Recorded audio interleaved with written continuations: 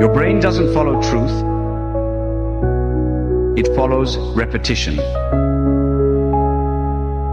Say it enough, and it becomes your reality.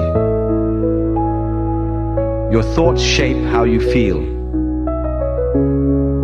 Your feelings shape how you act. And your actions become who you think you are. But identity is not fixed. It's fluid. Constantly rewiring, moment by moment.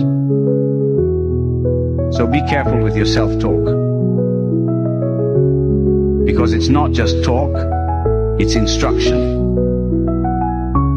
To every cell in your body. Your brain doesn't know the difference between imagination and reality. So visualize the you that feels whole, peaceful, powerful. And you begin to walk that path from within. You are not your thoughts. They visit. Like clouds. Let them pass. Choose what stays. Because unprocessed emotions live in your body until you're ready to feel them.